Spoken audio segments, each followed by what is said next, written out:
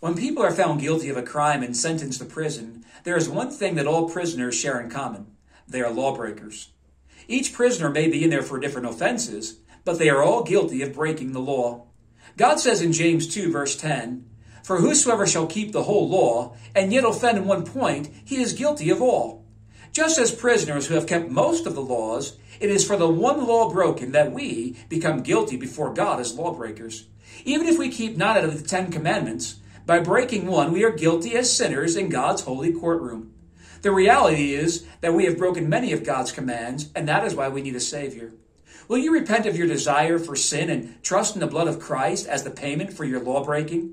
Jesus Christ has already paid your sin debt. Will you put your faith in him? If not, know that God is a just judge who knows that you are guilty.